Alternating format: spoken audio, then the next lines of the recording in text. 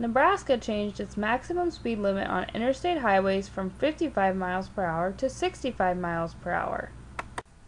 It takes approximately 50 minutes to drive 45 miles home from work at 55 miles per hour.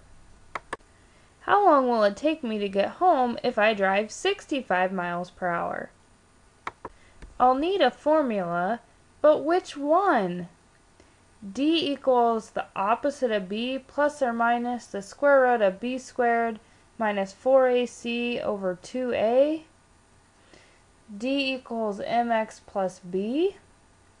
D equals y2 minus y1 over x2 minus x1. D equals RT. Aha, yes, that's it. D equals RT.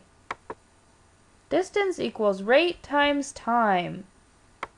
I can use the distance formula to figure out how long it will take me to drive 45 miles home at 65 miles per hour.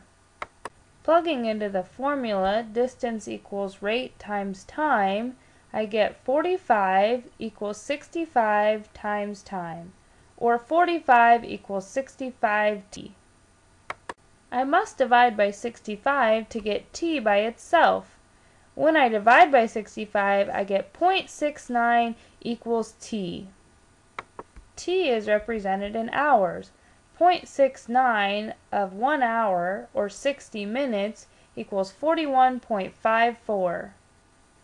When I round 41.54, I get approximately 42 minutes that it will take me to drive 45 miles home at 65 miles per hour.